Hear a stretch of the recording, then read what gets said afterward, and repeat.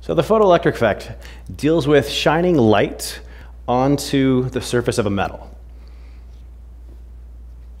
So, and depending on the light, you have a chance to actually eject an electron off of that metal.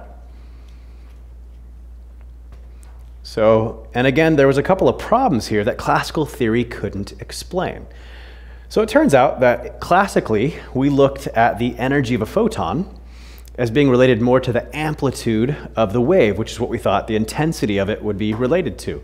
So let's say it takes a photon of green light, let's say, for this particular metal to get an electron off of that.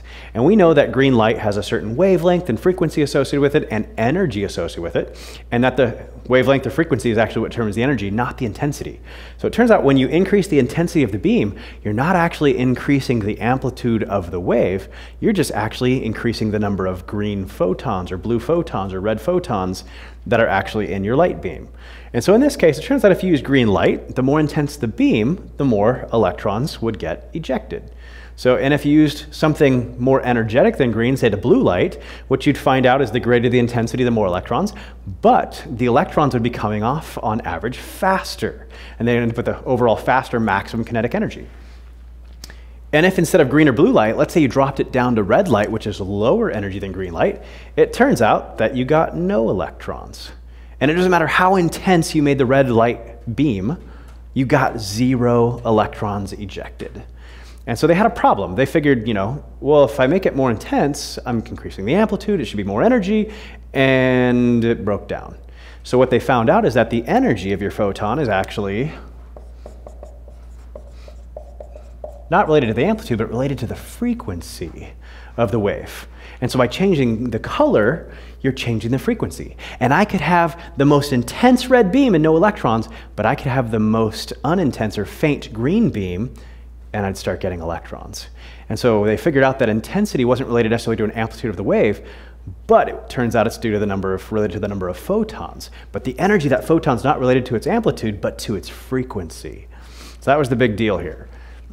So just to clarify, so when they did red or blue, green or blue light, at a certain intensity, they got a certain number of electrons. And when they increased it for blue and red, increase the intensity for blue and green, they get more electrons. Correct. And it turns out with blue light, which is more energetic, the electrons also had more kinetic energy coming off as well. But if you drop below some threshold, all of a sudden, it didn't matter how intense you made the beam. If you're below that certain threshold energy of photons, you got nothing. No electrons being ejected whatsoever. And intensity is just the number of photons that we did? Correct. It turns out intensity is the number of photons. So notice that means we're looking at light as more of a particle when we look at it as photons instead of a wave.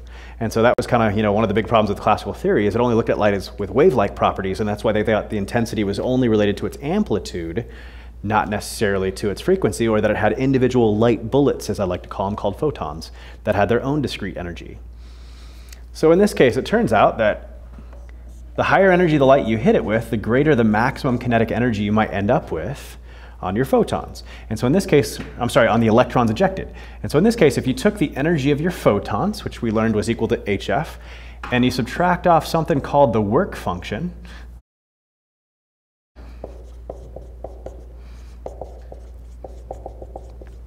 and the work function is just the minimum energy required to eject an electron from a particular metal.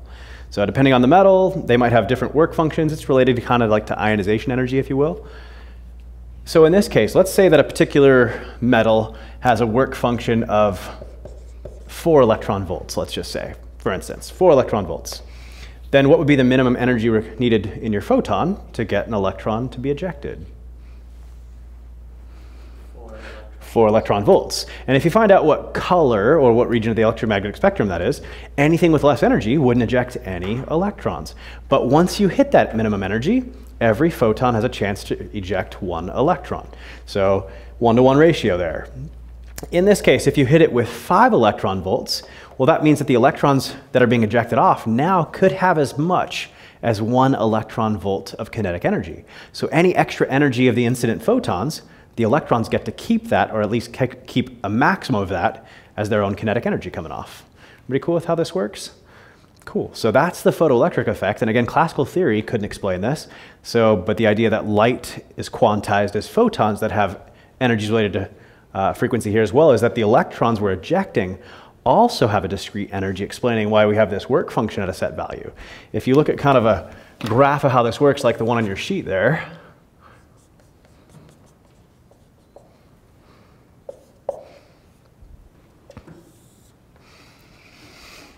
so if you look here, you find out that if you're below a certain frequency, you get nothing. There's no ejected electrons or whatsoever.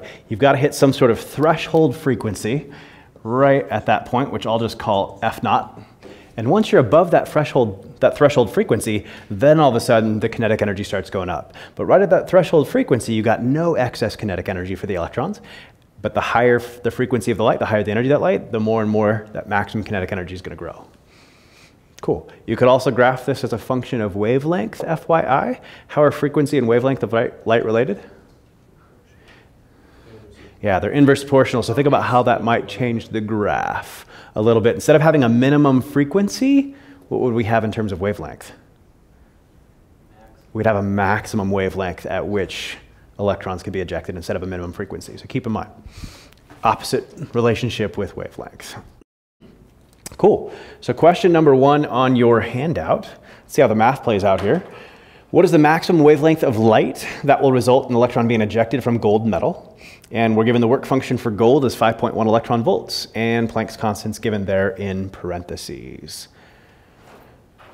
So if I want that maximum wavelength, what does that mean? So yeah, the lowest frequency possible. And obviously we could solve for the frequency and then turn it into a wavelength, or we could just simply substitute in. And so in this case, we could write the equation here and write the energy of a photon as hc over lambda minus that work function. In this case, if I want the maximum wavelength possible, then what would that imply about the kinetic energy the electrons have after being ejected? Be 0.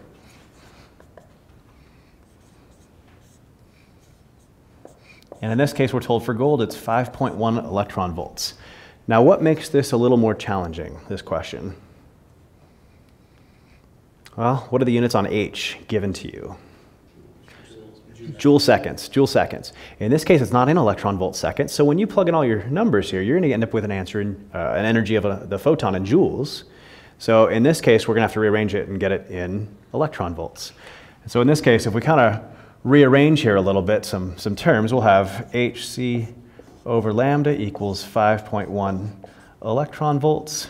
And so if we solve for lambda, we'll have hc over 5.1 electron volts. Cool. Do you mind telling me why you set that equal to 0? So in this case, if I want the minimum, or the maximum wavelength, which would correspond to the minimum frequency, at the minimum frequency, how much kinetic energy would the ejected electrons have? 0. That's why I set it equals 0. That way we get that maximum wavelength or minimum frequency. Cool. So in this case, if we do lambda equals 6.626 times 10 to the negative 34 joule seconds times the speed of light,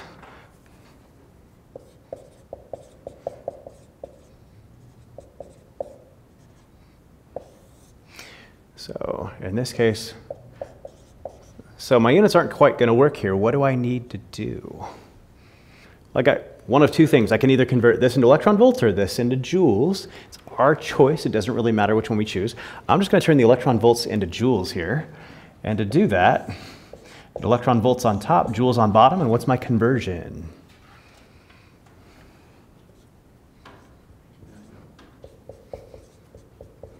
So 1 electron volt is 1.6 times 10 to the minus 19 joules.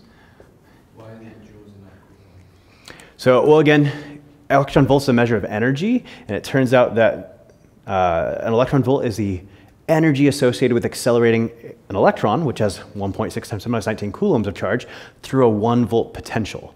And the energy would be Q delta V. And so you have 1.6 times 10 to the minus 19 coulombs times 1 volt gets you this many joules, or we just call that 1 EV. That's why the conversion's there. Cool. Can anybody get me an answer for this wavelength? What do you got? Is it somewhere on the order of like 10 to the minus 7-ish meters? 2.4 times 10 to the negative 7.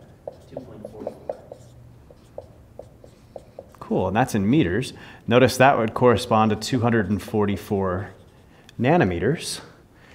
And if that's 244 nanometers, what region of the spectrum might that be in?